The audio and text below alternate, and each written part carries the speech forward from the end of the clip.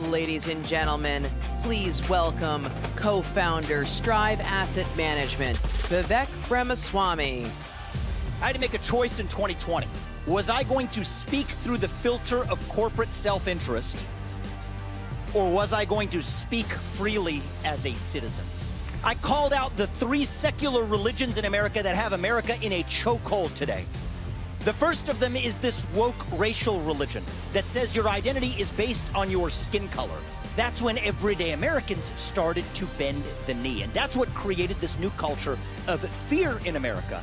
It is about power, dominion, control, punishment, and apologizing for what we have achieved in this country in the modern West as we know it. We are in the middle of a national identity crisis in America. We're hungry for purpose and meaning.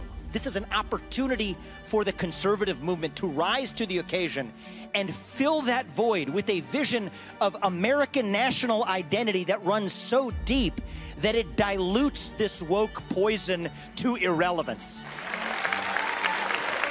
And that is why last week I announced my run for U.S. president to deliver a national identity that we are missing in this country.